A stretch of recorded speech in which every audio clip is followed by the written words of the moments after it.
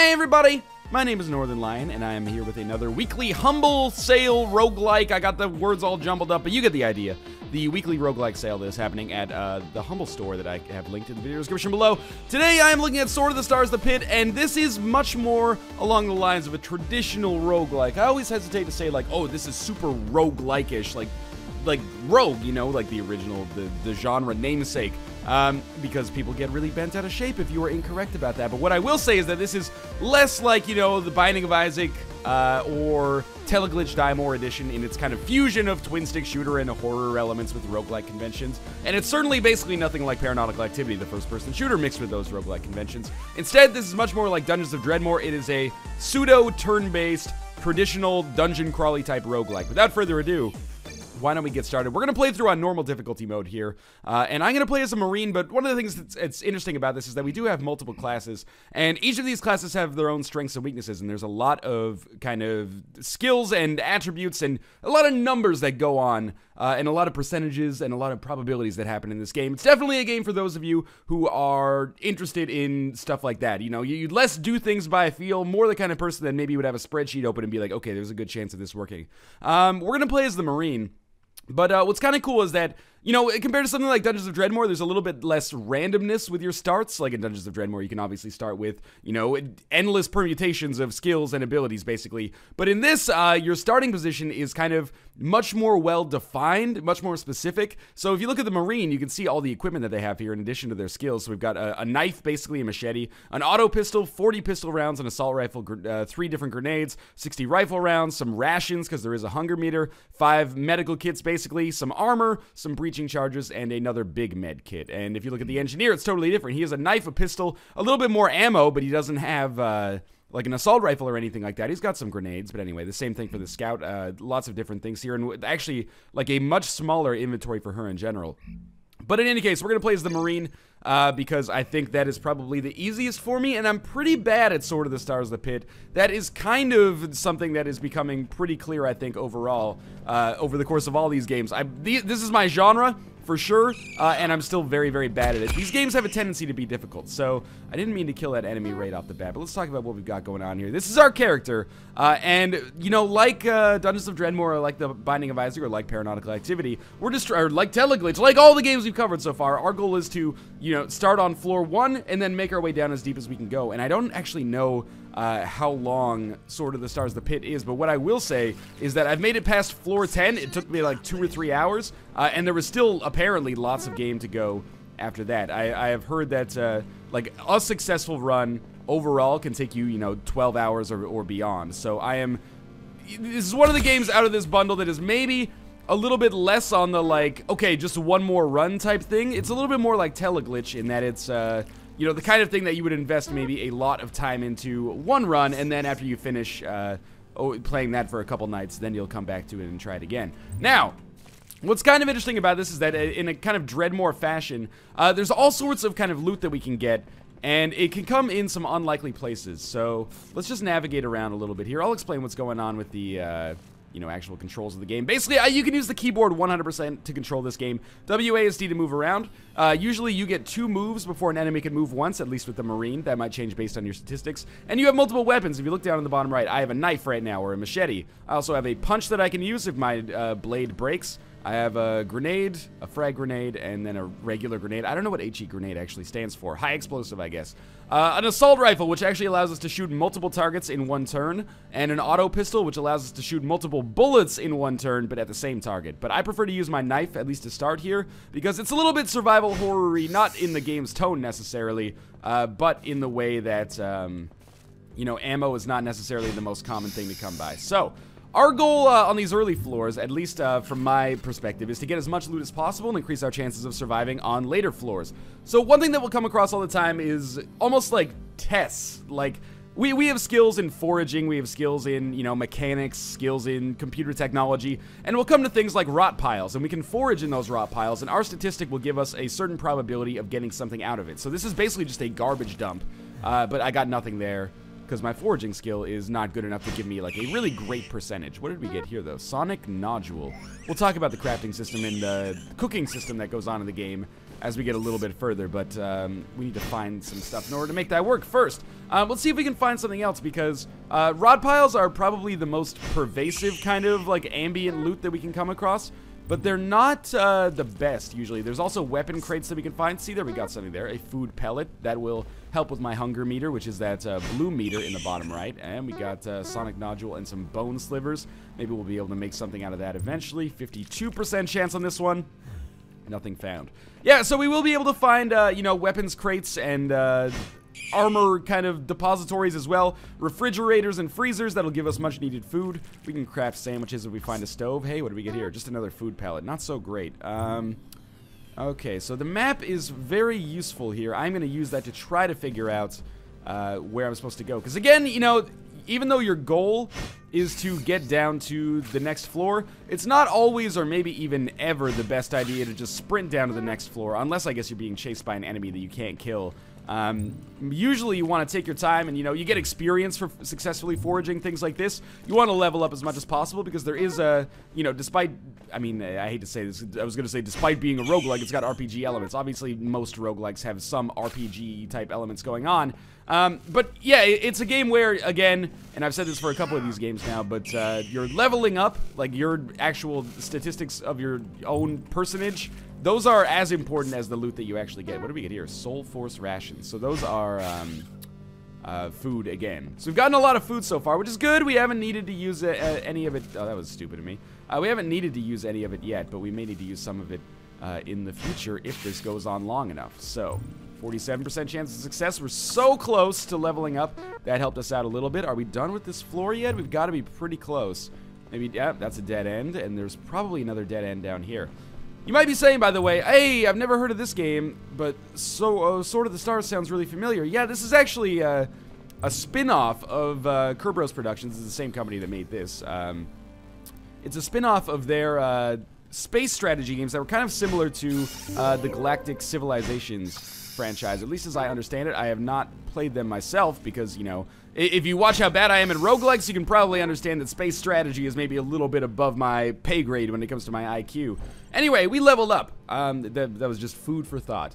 So when you level up, you get points that you can spend on your stats and your skills. So as a Marine, we might want to invest in our might skill. So maybe we'll put 2 in there, and we'll put 1 in brains, which will improve all of our attributes basically related to things that require us to be smart. Hacking computer systems, seeing door traps, things like that, because there are a lot of those.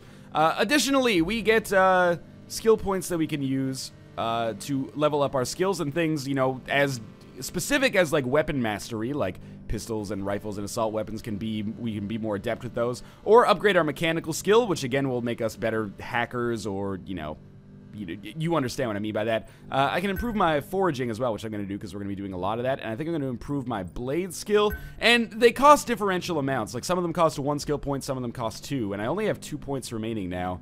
I am going to invest my remaining 2 points in mechanical. Beautiful. So there's our level. I kind of wish it did pop up with like a big box that was just like, hey, you're ready to level up. Instead, you have to pay very close attention to that meter down there on the very bottom. But it still works very well. This is a game I actually like a whole lot. It reminds me of a little bit. When I played it last year for my channel, I described it as it's kind of like a sci-fi Dungeons of Dreadmore. And really, like, this and Dungeons of Dreadmore are both very similar. And that's not to take anything away from either game.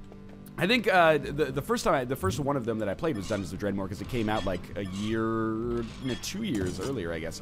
We effed up the freezer opening. That could have given us delicious food. What's up with these beds, though? Oh, we can't rest in them. Okay.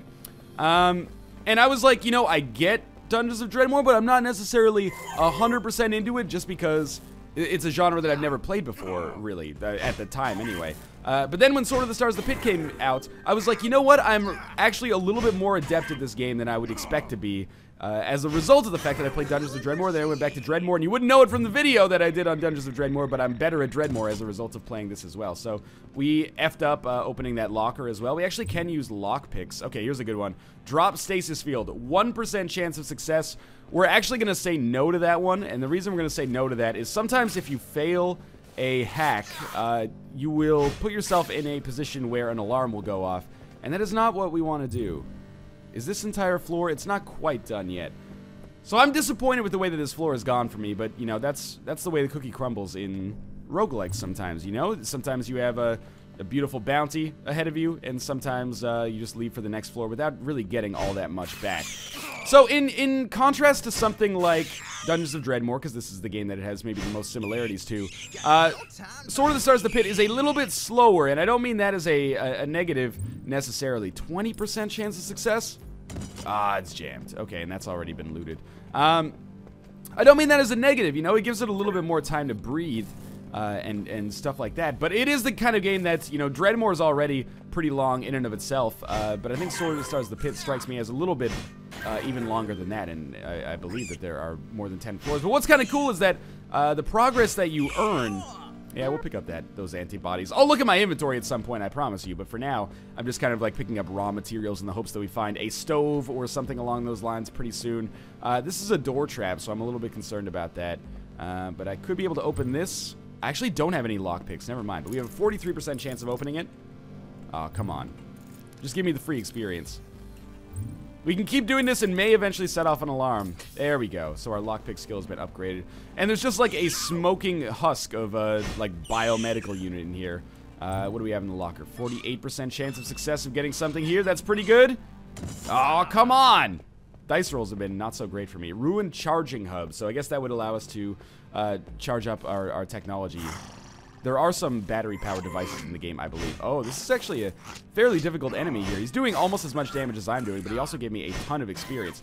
So this is a situation where, as I look at it now, I'm like, maybe we will actually want to use a pistol or something as opposed to just using our blade. Even though ammo is very scarce, let's use an assault rifle, and this will allow me to shoot multiple targets multiple times. I actually missed the robot both times, which is really frustrating, but let's try this again. I missed all 3 times? Is it because I'm stunned? I don't know. Let's try this again 3 times. Okay, we actually did manage to kill him there, but we're using way too much ammo, but let's auto pistol this rat. Okay, so we did get some experience there. We actually are fairly close to leveling up as well. Let's continue moving on here. So far, so good, but again, it has that typical kind of roguelike type structure to it where, you know, once you find yourself in a bad position, you just die. There's very little lead up to it, at least for me. It's not like a slow descent into destruction. It is usually just like a rapid decline. We should probably consider eating something. That wouldn't be the worst thing in the world. What do we have here? Secure weapons locker, 1% chance. Gosh darn it. We'll continue moving onwards here, and maybe we will encounter lockpicks, because... Or we'll level up and I'll be able to, you know, bump up my lockpick skill, because that would be useful as well. As of right now, I'm losing a lot of loot, but, you know, everything in these games is a trade-off, you know? I'm not getting as much armor, but I also start with, you know, maybe better equipment, or at least more offensive equipment that I can use to take out the enemies and various traps and trials and tribulations that I end up encountering. So we are still basically one-shotting these enemies. I realize that my blade is damaged, but usually it continues to be fairly useful as we move on here. Where are we? We're here. Okay. So let's just run away. Again, it is, I said pseudo turn-based in the intro to this video, and I stand by that. It is pseudo turn-based, and that's to say, you know, it's not 100% turn-based, because if enemies are not around, you can just walk as much as you want, and it feels very much like it's real-time. But if enemies are around, then it slows down a little bit. So we can level up here. Let's level up 2 in might and 1 in finesse this time. And why don't we level up our lockpicking skill and our mechanical skill, and can I level up my blade again? I can. Okay, so we'll absolutely do that. It's kind of like a weird decision to level up your blade constantly, because I don't think this is a weapon that I'm going to be using into the late game. That being said, it's nice to have it for now anyway. If you're wondering, by the way, why I'm not doing anything with my equipment in my inventory, basically I'm saving it until I find some like crafting blueprints or recipes, just so I know what I can actually build. And additionally, we don't really need them right now, and you know, the standard kind of roguelike convention, if I can save good things until later, then that is beneficial for me. Unfortunately, if I save them too long, I'll probably just end up dying. So, you know, there's something to be said for just using things as you get them as well. This is looking like, you know what, why don't we use a grenade here? Because we never used a grenade here. We'll just use a frag grenade, and I'll put it out here. This will not hit me, but it will blow up all of them. Wow, that actually did a lot of good work there. Okay, so what do we get? A scent gland. I think I blew up the charging hub like an idiot in our ammo crate. 84% chance of getting some ammo. Hey, pretty good. So it's really interesting in the way that, you know, normally when you consider, like, oh, how do I improve my skill? It's always kill enemies, level up. But, oh, I shouldn't be using my assault rifle right now. There we go. It's always kill enemies and level up. But in Sword of the Stars, the Pit, it's a little bit different. You actually learn by doing a lot of the time, which is kind of an interesting way of handling things that I have not really been exposed to too much before this. So we have a 99% chance of getting this freezer. We got a key card earlier, which basically opens on all or almost all unlocked doors on the level. I can't believe that we've not come across like a stove or something. What do we do in our charging hub here? 26% chance of success. Oh, this allows us to repair things like our blade or our armor. Unfortunately, I broke it by touching it. And that's pretty much, you know, a microcosm of my existence in this earth as well. So I don't think we've killed everything, and I say that because I think, well, first off, I just saw a rat, but also, oh, you know what? I'm totally going the wrong way. I just saw a rat, but also I was getting stopped when I was moving as quickly as possible. So usually that is indicative of there being an enemy around. That basically that delay is them moving when you want to be moving. Oh, there's another one. Actually, it's... Oh, no, there wasn't. I was just walking into a big pole. Okay, sorry. Our exit actually will be, like, right here. Well, I thought it was right here. We'll see. You can usually tell what's in a room. Oh, that thing exploded on me. You can usually tell what's in a room by looking at kind of like the icon above the door. So the icon here is like either a world map or a manhole cover, which usually indicates going down to the next floor. So let's try to repair this data console. Please, it's 6% chance, but what if it works? Ruined. But my electronics skill was upgraded, so there is that. Where are we now? Well, I am looking at the map here, trying to figure out where I would like to go. And I'm actually a little bit confused, because this is the first time I think I've ever had this, where I don't know where to go. Oh, is it just this? Why did I not look at this before? Ugh. Probably because there was this big red thing over the door. Okay, so maybe we'll do 1 or 2 more floors, and then we'll leave. I just want to see what some of this does. Soft screen, a portion of flexible computer screen, like a plastic sheet of paper. Some things you can use, some things you can just... you know, you can look at like the description or you can destroy them. I'm gonna eat some food. We have rations here. We're not very low on our hunger meter. Again, it's not the fastest moving game, and I don't mean that as an insult. You can be a little bit more methodical. So we'll eat some rations here until we get back to nearly full hunger meter, and then why don't we go down to floor 4? And immediately, I don't like the looks of things on this floor, but I can probably kill you in 1 hit. Oh, okay, never mind. I'm an idiot. We'll take out our assault rifle again. We only have 5 bullets left, which is frightening because I need to reload pretty soon. In fact, now we have 0 bullets left, in this clip anyway. Let's take out our auto pistol and we'll try... Actually, you know what? I think we can just use our knife because these enemies are already wounded. So yeah, oh my god, what the... There were a lot of, you know, blood particles. Auto pistol damaged, armor damaged. Oh, this guy is like an acid... He has an acid attack. That's really frustrating for me, as it is slowly destroying pieces of my inventory that I would normally consider pretty important. That's okay. We'll find a way to repair those in the future. Can I get something from this desk? No? Okay, let's take a second and be methodical. It's a smart idea. Reload our assault rifle here. By the way, whenever you see like a meter pause in the middle, that indicates that like the number of turns that it takes. So if it pauses twice... Or, sorry, if it pauses once, then it takes 2 turns for you to reload it. If it pauses 3 times, then it takes 4 turns for you to reload it. I think I have my math right there, but I may be mistaken. Let's continue killing these, like, mechanized gargoyles here. Can't do too much with the beds, but we do have a 58% chance of bypassing the retina lock. Oh, no! Okay, so we got a polymer infuser. What is that? This fusion injector pours advanced polymers into any weak points on a piece of armor. Right-click on it to use it. My shirt is damaged, isn't it? Durability 54 out of 60. Actually, that's pretty good. I'm just trying to see. My blade looks okay as well. Some of the stuff has been a little bit weakened, but not too bad. So we succeeded in actually opening that area, but unfortunately I set off an alarm as well, which means that enemies are going to be a little bit more aggressive towards me as I come through here.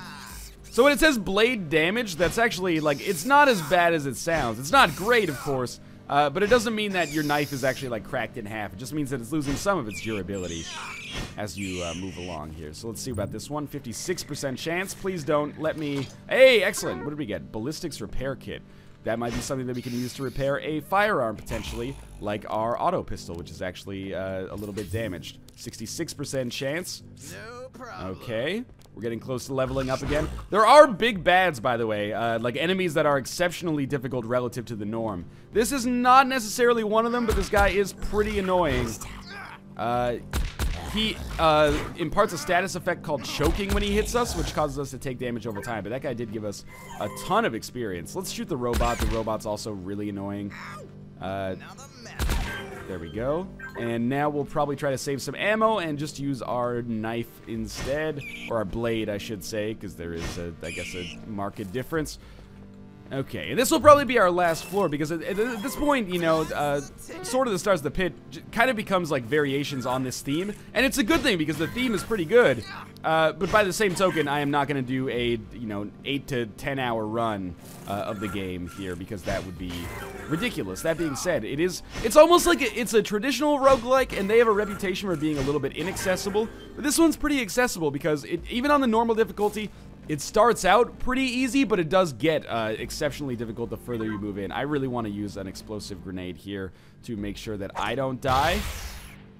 Okay, but he did not die either, and that concerns me. So let's use an assault rifle here and just triple shot him. Okay, beautiful. So this is actually, well, let's try the retina lock here. Maybe we'll get lucky. We did, and we got a utility belt. It's kind of unfortunate to be stopping the video here because, you know, as you move throughout the game, the deeper you go, the cooler stuff you actually find. You can find stoves, and you can, you know, unlock recipes, and then those recipes are kind of persistent. They stay with you for the rest of your, not just the game, but for the rest of like your career, as long as you remember them or keep some kind of resource on them. So the more you play, actually the better chance you have of succeeding on an individual run as well, because you learn the crafting recipes for really good items. But we're not going to see that, but I think you have a pretty good idea of what's going on in Sword of the Stars of the Pit. I really like this game. I consider it kind of like a sci-fi counterpart to Dungeons of Dreadmore.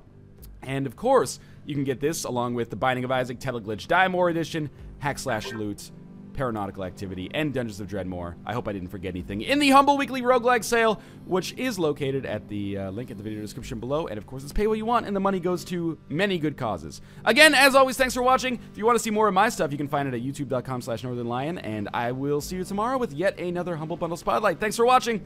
I'll see you next time.